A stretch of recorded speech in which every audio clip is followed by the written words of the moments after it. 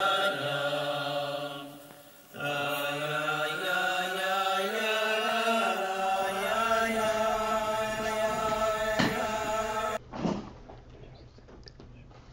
8 lines from the top,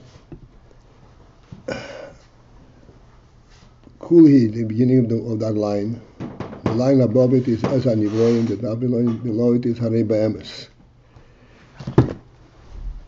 Even though we already, so to speak, read this line, but we need to really decipher what it's about. And it's not the first time. And it's not the first time we do that. No, it's not the first time.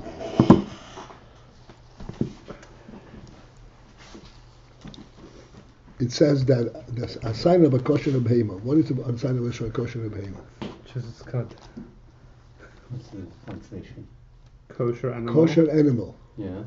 What identifies a kosher animal? The hooves. And the chewing. No, what's with chewing? Chewing is cod. Chewing is cod. We have to chew twice. It goes back again. Delicious. And you actually, as a saying, you're supposed to learn a Gemara at least twice. At least twice, but the main thing is, what's the idea of chewing? Not you take it and you swallow it. You decipher, you discern what it's about. Yeah.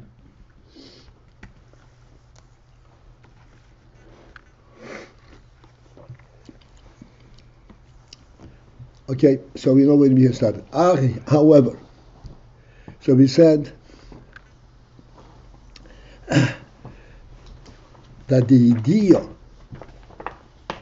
that Hashem has of the creation, this is what gives it the presence. This is its presence. However, Hine Chayus Zeh, behold, this Chayus, Einay b'murgash b'nivroim, is not in the state of murgash, in the sensing of the level of the nivroim. They do not sense this Chayus. I hope in Mitzvah Shem that we will get to understand the meaning of the word Chayus as we go through this.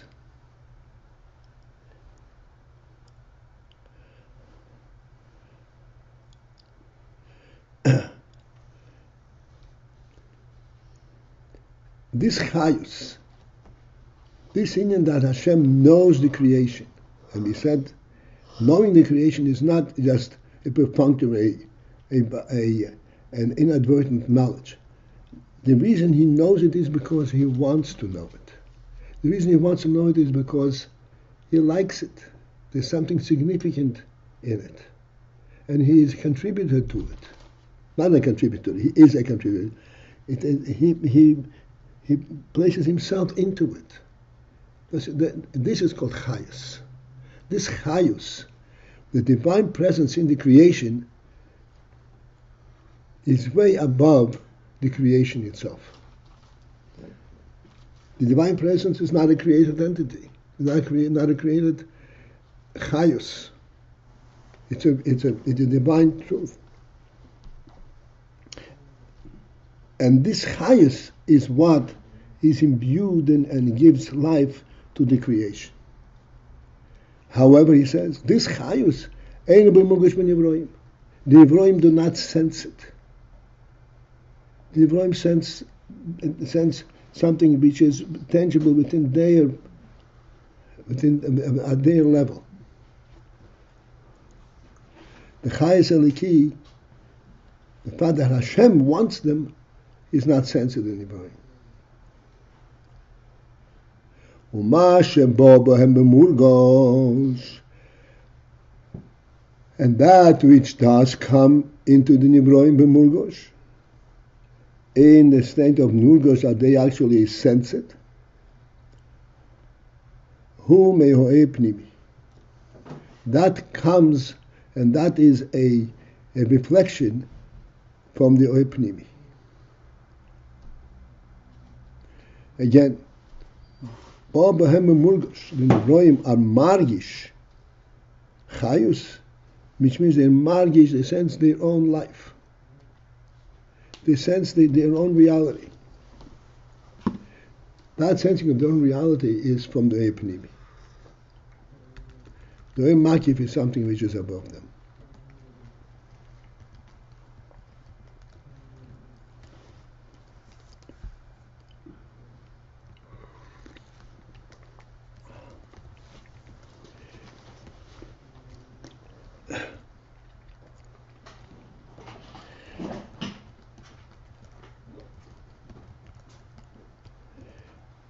It is the Pnimi that they sense. What is the Pnimi? What does it mean? What do they sense?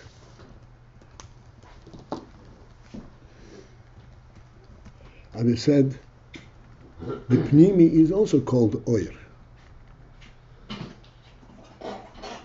Oir, the definition of the word Oir, means light. Light means something is an intangible entity, an intangible reality, which is Oir Pnimi, that is absorbed and is internalized by the creature, by the creation.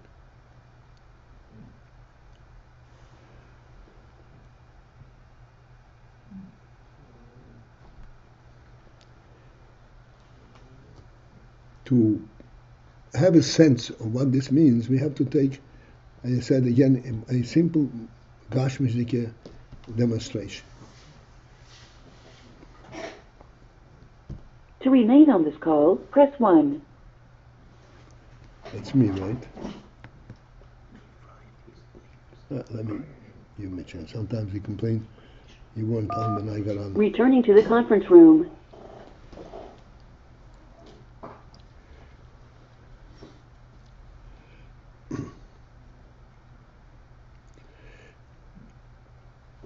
Taking Gashmius at its simplest level,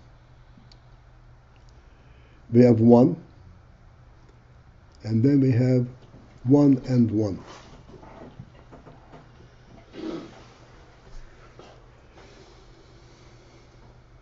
We commonly refer to one and one as two.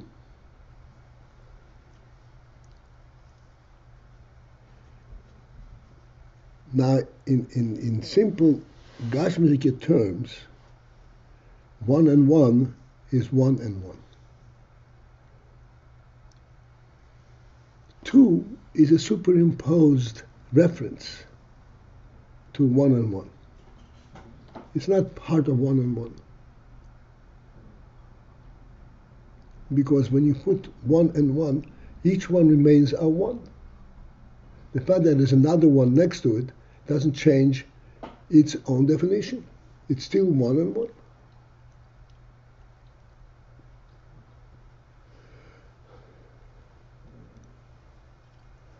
But we say, true, but nonetheless there is such a thing as two. Two is already an oir element. It's a higher perception than the physical structure of one and one.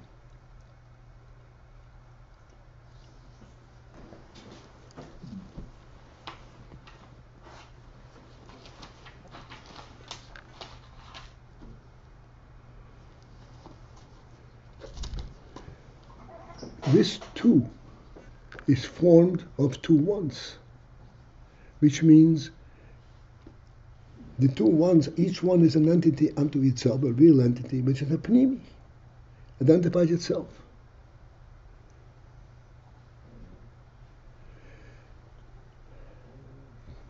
Now, Begashmiyus,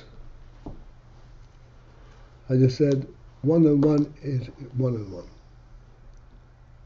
Nonetheless, we recognize that there is a significance to two. This significance of two is what's called oir. This oir is an oir pnimi in the sense that it is formed and created by taking two entities and bringing them together. And essentially they remain two entities. Wait, it's not formed. Seemingly, it's not formed by joining one and one. It sort of arrives from above. It's another layer. It's not from the bottom up, or is it? Like we said, one remains separate from one. True, but they are mamshik something that is superior to one and one. Let's not jump the gun right now.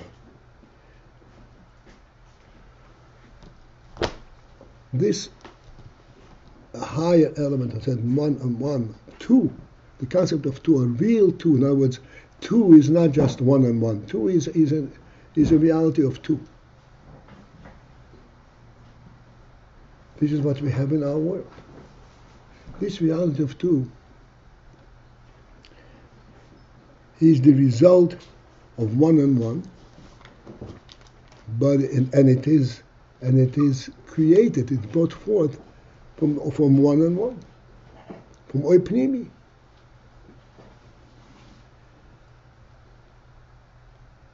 Oipnimi, this is each entity has its own identity.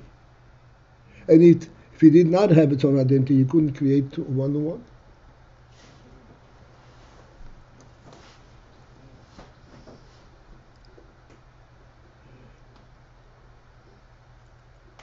So this that we do recognize two as a reality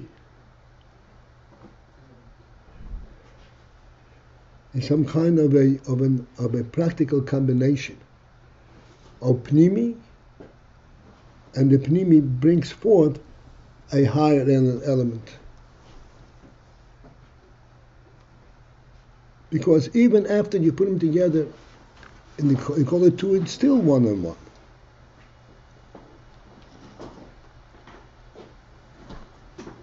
In order to separate them and take one and one, you don't have to break anything. They remain one and one. But this one and one brings along a greater reality. It's called two.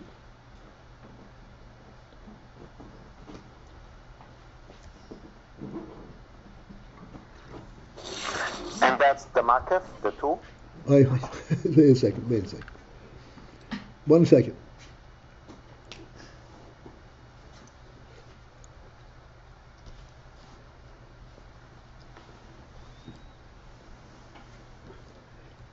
The first thing is, what the Rebbe is explaining,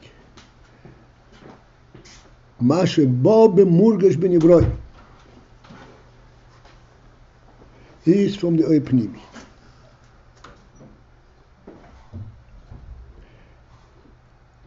I wanted to identify what is meant by oipnimi. If it is one and one, it's not oir. It's a mitzvah of one and one.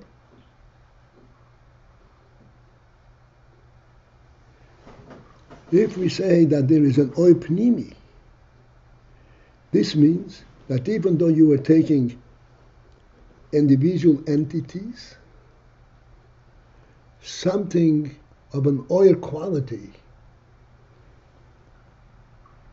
surfaces, materializes.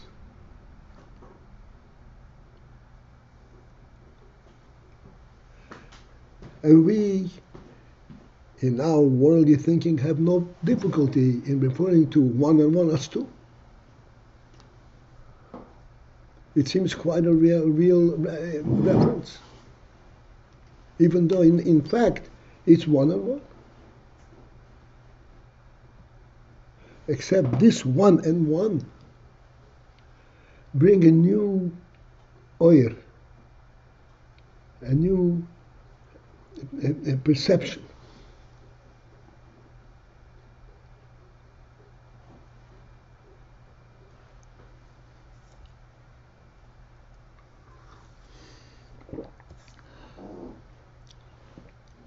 A person walks on 2 feet. Now bear with me in this. Are we leaving the arithmetic? No, we'll go back. I mean, We'll go back. I'm I'm just not really getting what we're meant to have seen inside the arithmetic.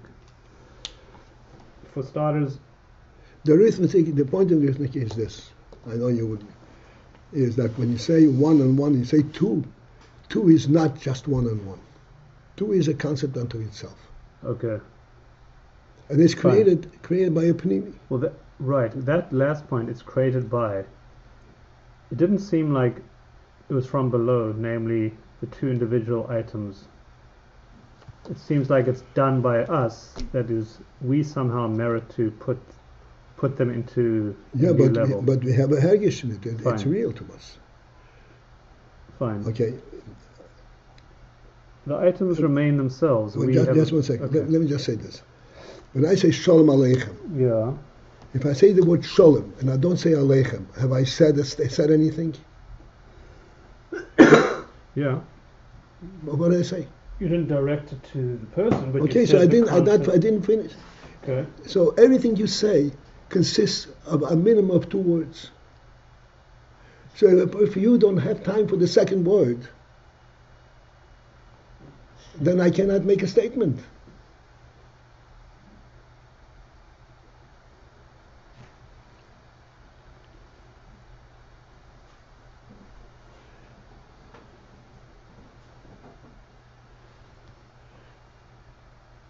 One and one is one and one.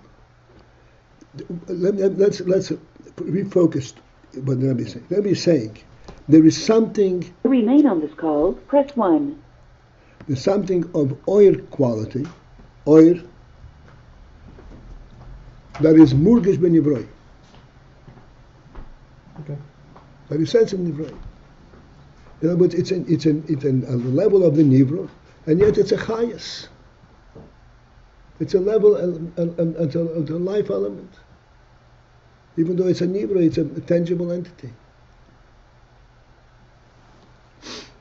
So I said, a means to demonstrate that is a one and one.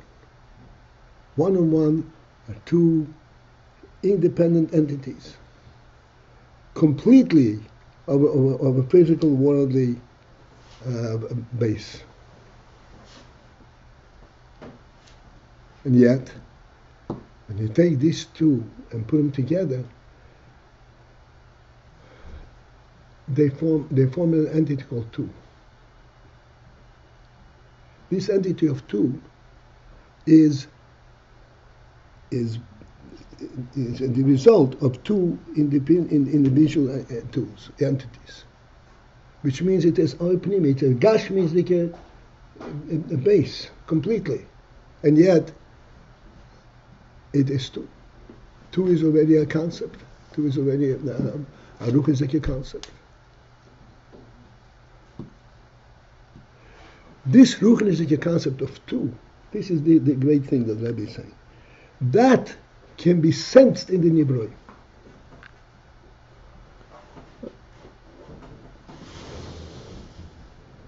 Murgish ben Nibroi. Okay, and that means in Seichel Adam, not in the apple and the orange. Sensed by a human being.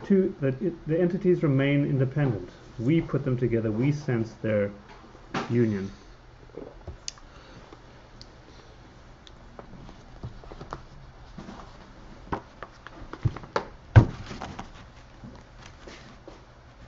Do they stand because we sense them or because they stand?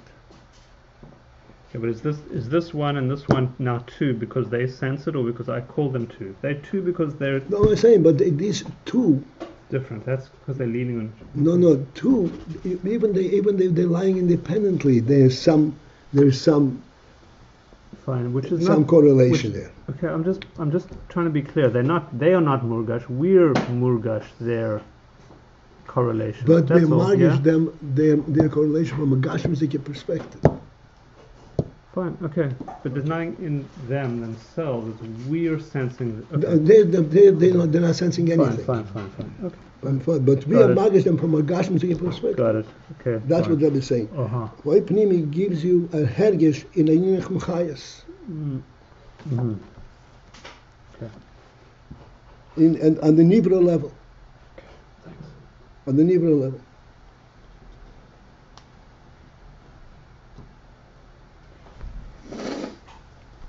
I started bringing it after this is just a fundamental introduction. Started giving a higher level of the same demonstration. We walk on 2 feet.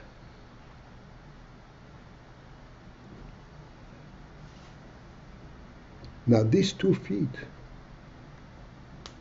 we could say, these 2 feet are 2 independent feet.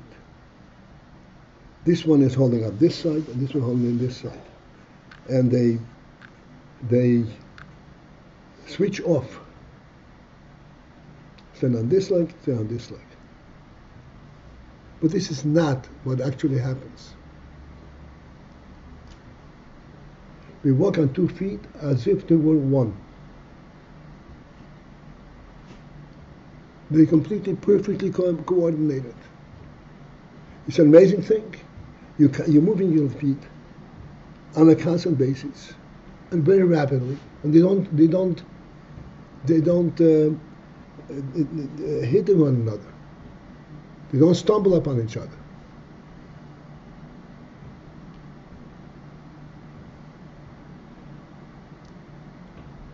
Because there is a cognizance on the Gashmi level that 2 can also form a unit of 2, and they're in perfect harmony with each other.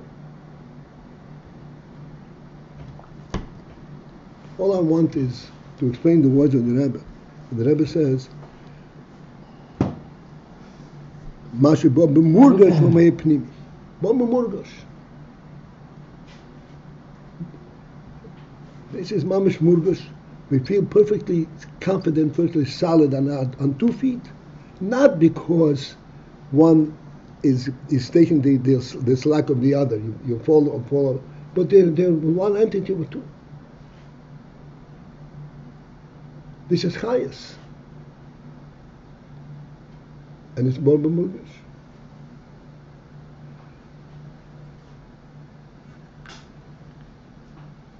Chayus is a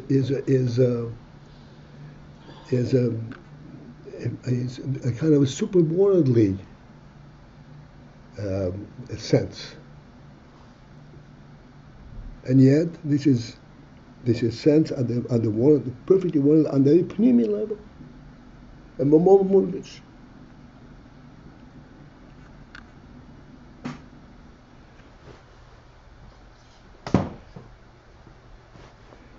This is what makes the world a real world, the pnimi.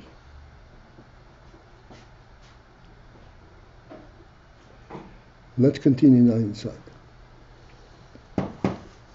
Harei, however, behold, be'emes, in truth, kol hagiluyim v'hamshoches pnimi, all giluyim, all expressions, and all hamshoches, and all supports, that is in the pnimi, hakoil hu mehoyim makiv. It is really all from the makiv.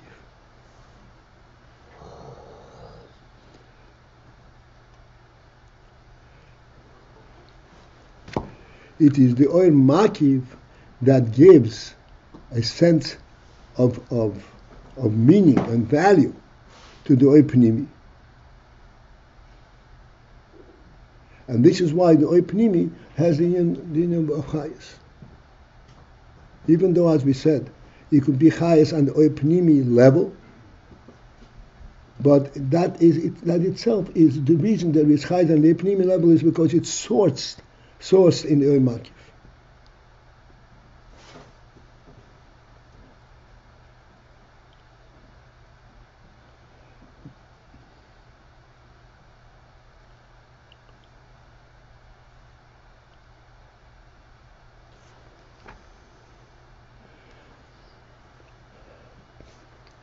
It is all from the oil makif.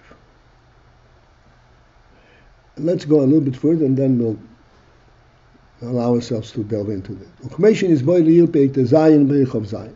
As we explained earlier, we explained there like this: the shorosh ehoiros, the roots of the oil. where the root, the oiris refers to the individual oiris that are in Slabischen Keli. Chochem, Bina, V'das, Chesed, Gvura, Tiferes. Each one of these oiris has an individual meaning and function, but it's rooted.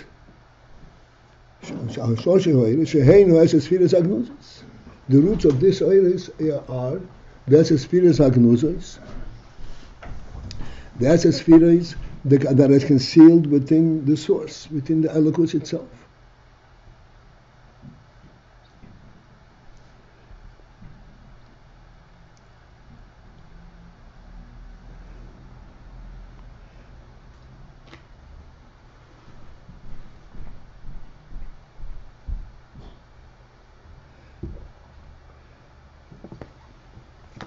Who, and that those roots, this is referring to Masha Ha'oir Ein Soif. This is what the Oir, this is when the Oir Ein Soif, that which is superior to world. Shir Be'atzmo, he had estimated within himself, or measured within himself, Lahoir Bebchinas Midul, to give forth light, and give forth a sense in a middle gvul manner. We're not finished yet, just let me finish with 4 more words and then we'll get back. Shezehu bechinas malchus de Yisrael, which is the union of malchus de Yisrael. Shir biyatzmei, he conceptually defined within himself, lahoir, to express himself in a middle gvul manner, in a measured manner. This is the union of Malchut Yisrael.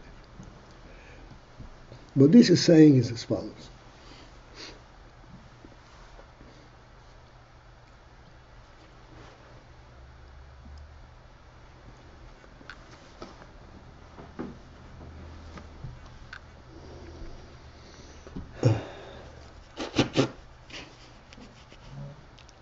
Malchus, I think we already discussed in brief. Malchus is a special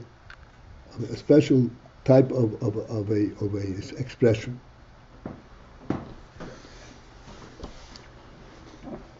We explained the difference between a melech and a moishel. We said the moishel is a manager. And each thing that he manages, each entity that he manages is an individual entity. He manages it within at their level. He does not contribute to their being and to their richness. A melech is a different thing. A melech is one who provides significance to all his subjects. Like we said, a moishel, he's focused on obedience, obey the command that I gave you. A melech, he encourages his subjects to be innovative, to be innovative, to bring forth their own initiative, because they're his subjects, they represent him.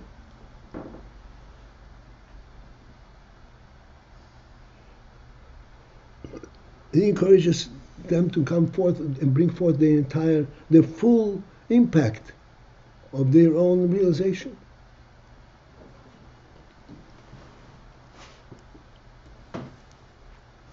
That's why it's called spheres. Spheres means lights. Each entity is a light unto itself.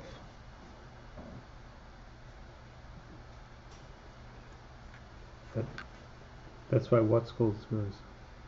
The oirs are called spheres, or oir.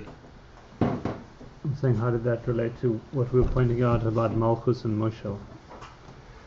A spheres means a moishel refers to his entities as entities, as a number. But a melech refers to it in true sense, in true form. The Melech has a far truer sense of what he's dealing with. He provides them with the true meaning. Mm.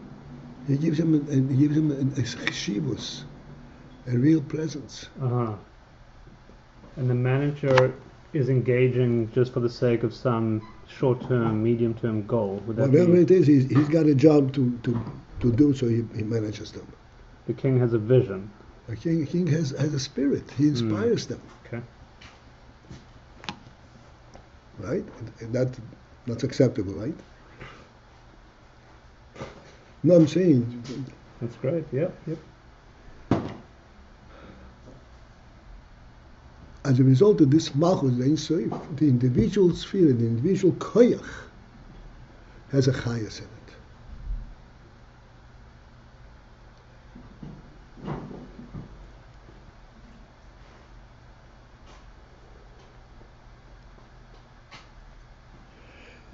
Therefore, the oy pnimi is from the oy makif. As you said, this is that the essence spirit, Eirein soif shir be'atzma lahoyer. Eirein soif shir be'atzma had identified within himself lahoyer in the middle gvul. So even though he comes out as a middle gvul, but this middle gvul is something which originates in the Eirein soif, in the makif.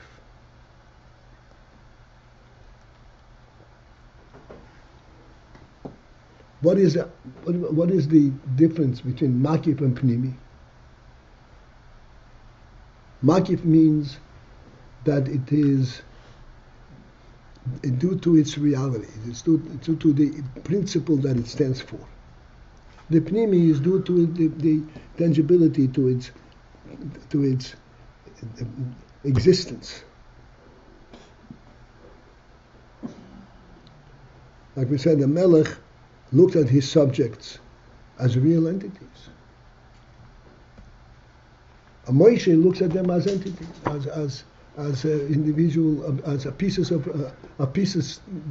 metal that need to be managed.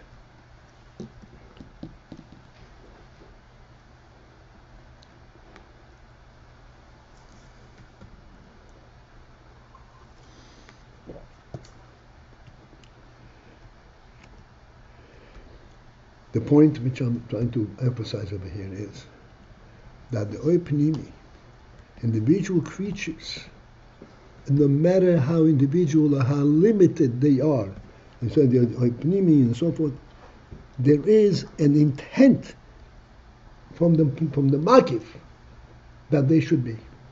They're not there by default.